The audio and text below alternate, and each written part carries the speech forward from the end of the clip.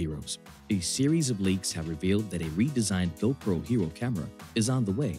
Although a new camera launch was expected from GoPro in September anyway, this leak has revealed some precise details. Citing Chinese sources, Photo Rumors has posted leaked photos and the expected specifications for the new flagship action camera from GoPro called the Hero 8. We expect these rumors to be true. In this video, we'll talk about the expected release date, price, features, and how the rumored features in a GoPro Hero 8 compare with the current ones in GoPro Hero 7.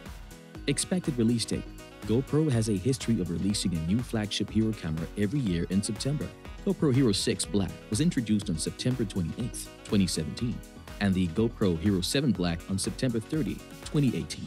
So, if Chinese sources are to be believed and history repeats itself, the GoPro Hero 8 action camera may be announced sometime in September 2019. Once announced, it could be available globally October onward. Expected launch price.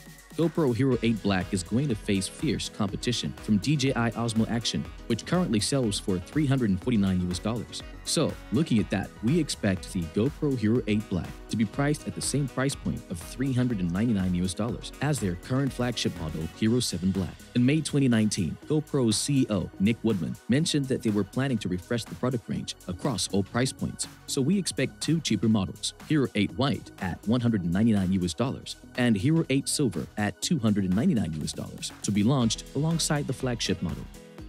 Expected features. The new GoPro Hero 8 is rumored to come with an improved lens with the ability to shoot 4K videos at 100 frames per second and Full HD videos at 480 frames per second. That's nearly double the max frame rate of Hero 7. The flagship action camera is expected to have a 12-megapixel sensor with refined image quality and a bigger microphone. According to the leaked images, the GoPro Hero 8 will have a brand new design with optional housing to mount accessories like an LED light, microphone, external screen, etc. The processor could be upgraded to the new GP2 processor, which would mean better image and video stabilization, superior color accuracy, and improved digital zoom. That's a lot of improvement over the previous model.